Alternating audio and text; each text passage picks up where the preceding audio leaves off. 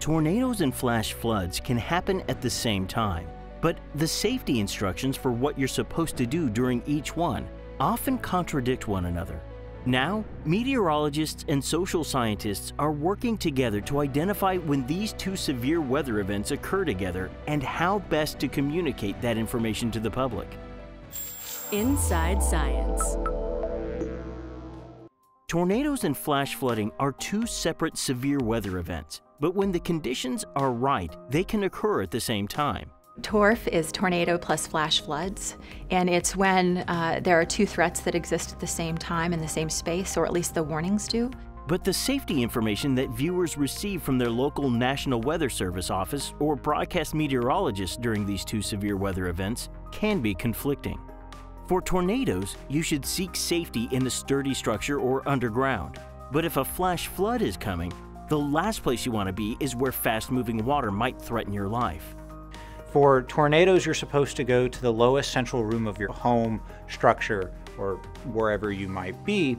But for flash floods, you're supposed to retreat to higher ground. And so if you're under both threats at the same time, you could potentially pick incorrectly and put yourself in excessive danger. So the thing that I think I've learned is that the atmosphere is extremely complex.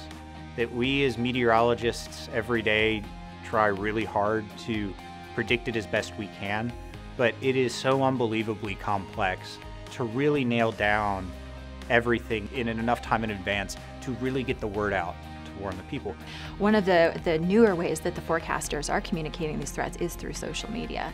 And so there are researchers in the social science community who are trying to understand what kinds of information people on social media are picking up. What is it that you most respond to? What is it that you share the most often? And what's the most compelling in terms of making you want to take some sort of action, whether it's share the information or seek more information or take some sort of action. While Henderson and Nielsen continue to study the physical and social science of tornado and flash flood events, their goal remains to identify severe weather threats as early as possible and communicate that information quickly to the public.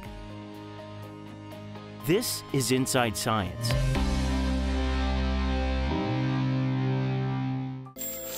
Inside Science. If you enjoyed this edition, follow us on the web and social media. Powered by the American Institute of Physics and a coalition of underwriters.